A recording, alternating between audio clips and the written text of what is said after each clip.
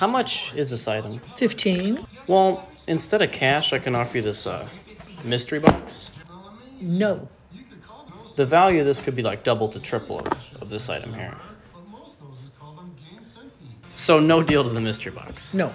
Let's at least see what you missed out on. No, I don't want to. Go. Oh, you could have had $1,000 cash. Hun. You're preaching to the choir. You're the choir? I'm the choir. You think it's a felonious bill? Yeah. Why would you think that? Because I don't think you're on the level, and if you don't get out of here, I'm going to call the cops. I know, you're making all my bells and whistles go off. All right, okay. I mean, I understand. I'm sorry about that.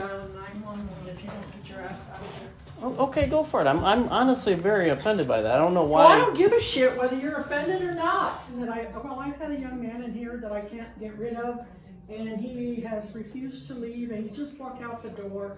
I don't know what his deal is. I don't know if he's passing fake $100 bills or what his deal is, but he's got something going on. Because I think he's passing phony hundreds, but that's just me. Okay?